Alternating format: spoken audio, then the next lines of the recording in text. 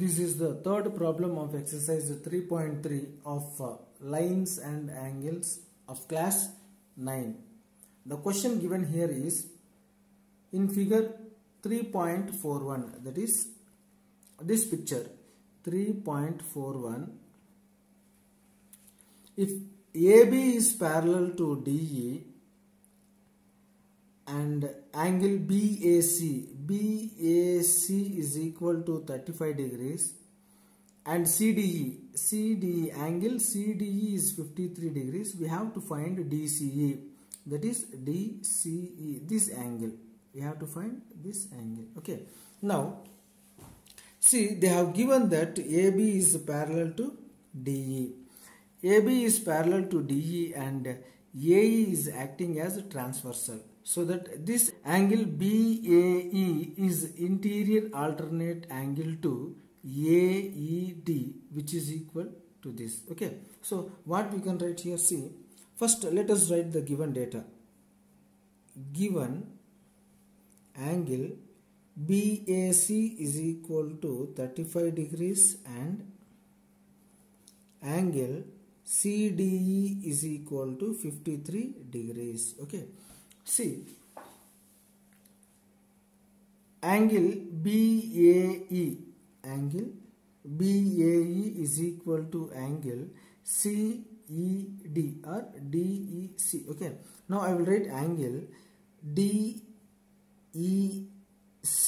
is equal to angle BAC. Okay, why? Because interior alternate angles, so they are equal.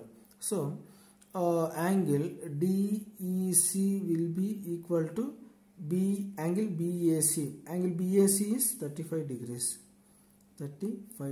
So this will be 35 degrees. Okay, now what you have to do? Simple. We have to find this, in the sense here we have two angles, we have to find this angle. So we know that the sum of the interior angles of a triangle is equal to 180 degrees. Okay, so what I can write here? Angle DCE plus angle CDE plus angle CED is equal to 180 degrees. Okay, now DCE we don't know, angle DCE, let this be as it is, and angle CDE is 53 degrees. Okay, and angle CDE is 35 degrees. Okay, 35 degrees, which is equal to 180 degrees.